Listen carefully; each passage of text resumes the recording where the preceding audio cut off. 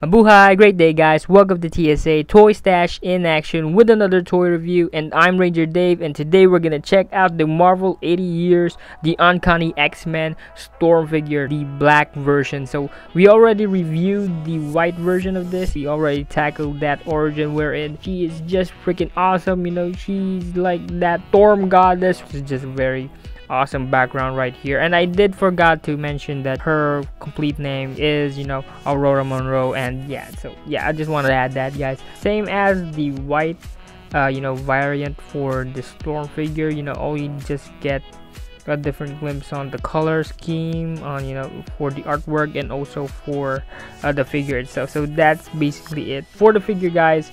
The figure is completely awesome, alright. So but I did notice different changes between the detail itself. So let's pull out the the white variant, there you go, and then check out the differences between these two. So for this, guys, I did check that out, and so if you kind of look at it very closely, everything's the same, between these two figures, from neck to basically here to those, so everything's the same. The difference between that is the paint job. But for the head sculpt, and so for the head, and so let me try to put it here very close. For the head, guys, you will notice changes, very slight changes, like for the eyes, and so if you kind of see it there, I don't know if you can see it here, on the white variant, she doesn't have any makeup like underneath here, within her eyebrows, wherein here she does have that violet or like purple paint there. Very cool paint right there for the makeup. And for the lips, so you kind of notice there, guys, this does have that, it does not have that bright lipstick right here, wherein she does have that white lips, very bright pink.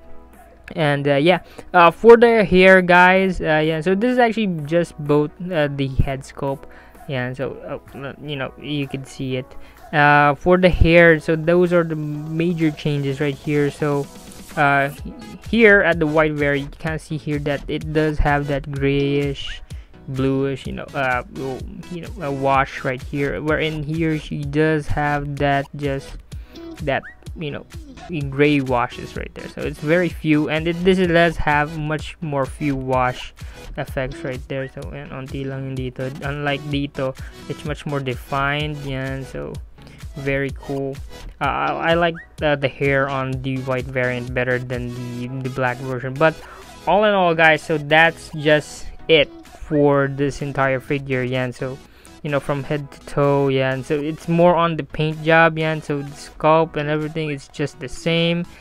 She does have that same issue right here for the shoulder pads, and so still my grape on it, and so that's what you get for this figure. And so if you're thinking of buying which one you would get for your collection, it's either the white variant or this black version.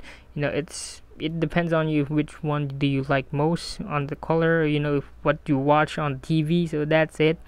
And all right, now for the accessories, guys, so for the white variant, you got this yellow lightning bolt effects right here, same material, very soft. And for the black version, you got this white lightning version. So this does look, well, I guess much more accurate, to go on with the cartoons, and so this is what I see right here, especially on the movie. So that's just the difference between these two, guys, more on the paint. So it is also translucent, so I like how they did that there, very cool.